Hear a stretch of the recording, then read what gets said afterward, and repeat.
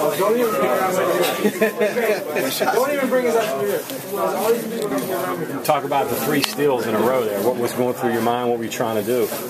I mean, we were just switching up the defense, and I think it got into their head a little bit, and they didn't really know how to play their offense, and we just got some in the passing lanes and denied the ball and stuff, so I was just hoping I made the 2 shots I shot and just didn't blow it. Were you a little surprised that the 1-3-1 turned into offense for you instead of just defense?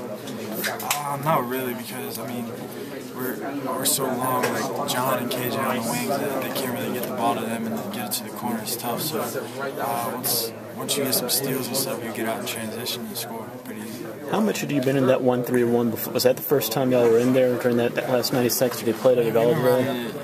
Last like 4 or 5 games or so, but we haven't really used it as much as this game, I guess. But today, like, how often were you in there before that last 90 seconds in the 1-3-1 there?